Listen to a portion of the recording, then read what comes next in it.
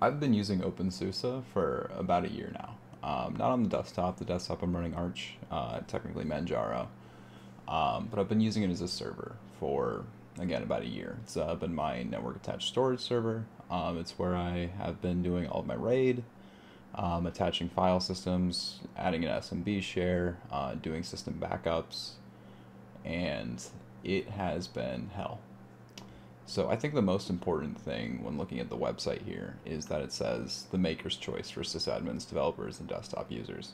And that is exactly the experience I've had. So OpenSUSE uses the same package manager as RHEL-based distributions, your Fedora, Red Hat, CentOS, which is, a whole nightmare, Alma Linux and Rocky Linux. It uses the same RPMs, but it does not have the packages. I've run into it time and time again. I've found a solution for some kind of problem I'm trying to solve, and it's not available on OpenSUSE. So if you're trying to learn a lot more about Linux, OpenSUSE is actually a great option. In a lot of ways, it's very similar to Gentoo, not through the installation or anything like that, but because you're going to have to build and maintain a lot of packages yourself. And that's not something I was super prepared for. And again, I learned a ton. But for network attached storage, I'm eventually going to switch to TrueNAS scale. I'm just waiting for some parts to come in for an upgrade, but OpenSUSE just didn't cut it for me. And I kind of want to show you the problems with SUSE and why I think this. So if you go into using SUSE, or if you're thinking about using SUSE, you can get a better understanding. So first off, you have two different distributions, and if you're running this as a server, you're going to be using Leap. Leap is a lot more similar to like Fedora, where you get kind of snapshot releases. You're not going to have, like the Arch-based thing where you have rolling releases on your packages, and it's much more better for stability. So I'm running Leap 15.3 right now, which I upgraded from 15.2. It was a super easy upgrade. Got to give them credit where credit is due. The tools that SUSE has are really great. The problem, again, is the packages. So one thing I've been up to lately is OpenStack. It's a private cloud tool. So I just kind of pulled up some search terms here. So if we look here, OpenSUSE, OpenStack, you're going to see Google returns about 230,000 results. That's a lot of results. There's definitely a lot of guides, a lot of tutorials, and a lot of help with this application. It's a pretty large enterprise application. A lot of people are using it. So there is a lot of results and a lot of use cases here. I'm actually in the way, aren't I? Put myself over there. As you can see, 230,000 results. We look at CentOS, which again it's not Ubuntu, it's not Debian, and it's not Red Hat, which I think are much more popular distributions.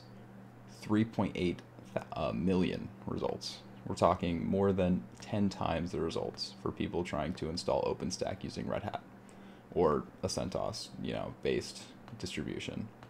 And I think that is just really important. Again, I've tried to use SyncThing, Your Backup, and a lot of these different tools. A lot of rsync applications. Again, this is a NAS. And I was building packages by hand. I was cloning Git repos. I was pulling in really weird, like PPA similarity kind of things, like Ubuntu uses. And it was a really bad administrative experience. And again, to kind of further drive this point home, if we go right here, got some Google Trends results. So we're looking at OpenSUSE versus Debian. Debian, again, is not a super popular distribution for people to be using. And if we look, it puts it to shame. It's putting OpenSUSE way at the bottom. There is no state in the United States for these trends that prefer OpenSUSE to Debian. We can change OpenSUSE to SUSE as well. You're going to see about the same results. Okay, we do have one state, actually, North Dakota, 50-50. But then if we go in here and we add another comparison, let's say we threw Ubuntu in here, not a chance. The popularity difference is crazy. So you're looking at 6% being the best case scenario for SUSE versus Debian and Ubuntu. And with that, again, so you're going to not only lose out on package maintenance, but you're also going to lose out on tutorials. If you are new to Linux and you're trying to use SUSE, it's going to be a bad experience. And this, again, is for the server. I've used opensuse desktop before. It is honestly a pretty decent experience if you know what you're getting into. Compare it much more similar again to Gen 2 or your BSDs, just in terms of what you have actually available to you. It has to be a pretty portable application that got ported to Suse. There had to be enough development interest to port to Suse. You're still going to have all your flat packs and your snaps. If that's something you prefer to do, if it has an app image, you're going to be good there. But these are more client-facing tools, where on the server, you're not going to see as many snaps and you're not going to see as many flat packs or app images. So again, not only do you lose out on just the community support, but with community support comes more forum posts, more topics, more guides, more tutorials, and that doesn't exist in the opensuse or Suse ecosystem. So you're running into just developer hell, system administrator hell, because you're trying to integrate a new service to your server and the connectors aren't there. So you have to have a fair amount of knowledge of how to make a package from source, and then if there's an update or there's some kind of major vulnerability, you have to upgrade that. And again, Suse is such an interesting community. It has a really, really cool set of tools. It uses Yast. And my server's offline right now, but if I pull up Yast 2, kind of show you this.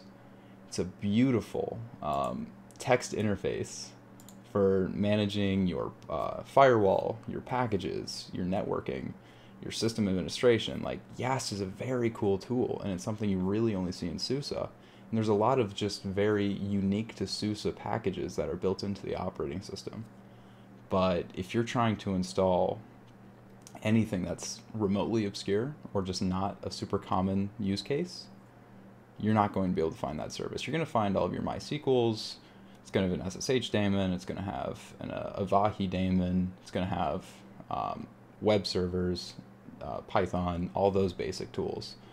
But the second you try to do anything that's a bit more complicated or a bit less common than those tools, you're really going to struggle. So if you're really interested in the opensuse ecosystem, give it a shot, give it a chance. Again, they do a really good job with what they have, but the community is just a little too small in my opinion. If you are looking for alternatives, I would really look at Rocky Linux, I would look at Alma Linux.